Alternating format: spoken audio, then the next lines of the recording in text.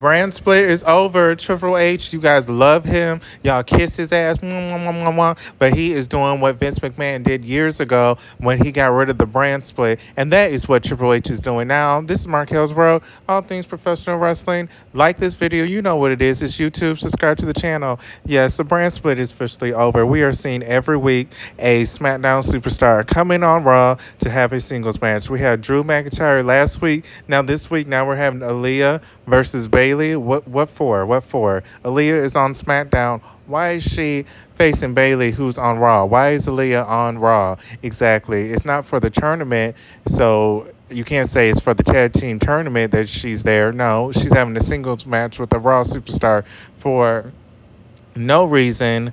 You guys love saying Triple H, Triple H, Triple H. We love him. He's changing everything. Yeah, he's changing everything. He hired too many fucking people. There's not enough room for everybody on SmackDown, so sometimes they're going to have to show up on Raw. There's not enough room for the Raw superstars, so sometimes they have to show up on SmackDown. He's hiring, rehiring, calling everybody back that was once part of the NXT Black and Gold era, to the point the roster is getting too crowded. Yes, it's getting too crowded. And this is not like AEW, where they have the AEW Dark, where it's the jobbers or the people that you don't give a fuck about that you put them on AEW Dark. Oh no, they have main event, but who watches main event?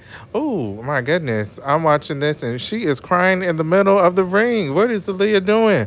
Oh, you know, this is gossip. Oh, she might be crying because this might be her last chance, her last hurrah to show Triple H that she is worth the main roster. Look at me just starting fucking mess.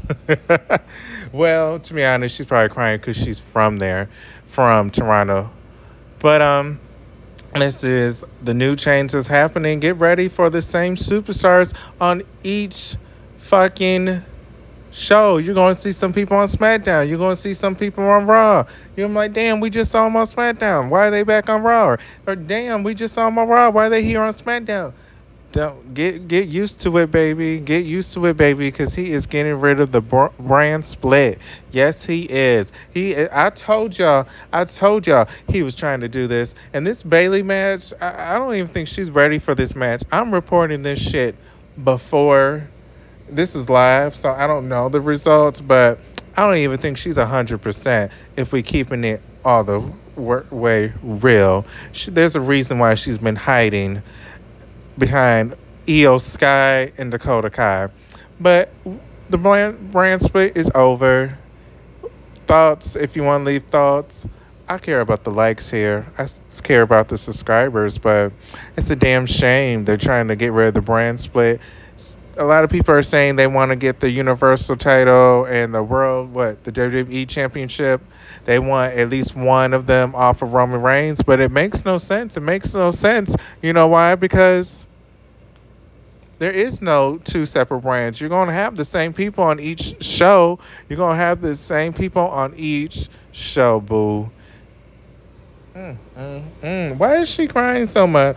Oh, and I'm going to say, since this is gossip, let's talk about who is going to get rid of the title. Roman Reigns is gossip. This is gossip, baby. They're saying that who is that guy? Karrion Kross is supposed to take one of those belts off of him. Maybe that will happen. I would love for that to happen. But this Bayley match and Aliyah match is going on. I like to report.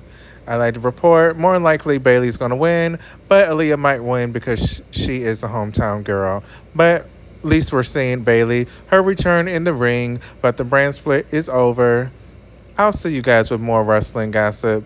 I don't like to report. I report sometimes, but I love to gossip. And this gossip today is that brand split is over. Triple H is making it well known that he wants the brand split to be over.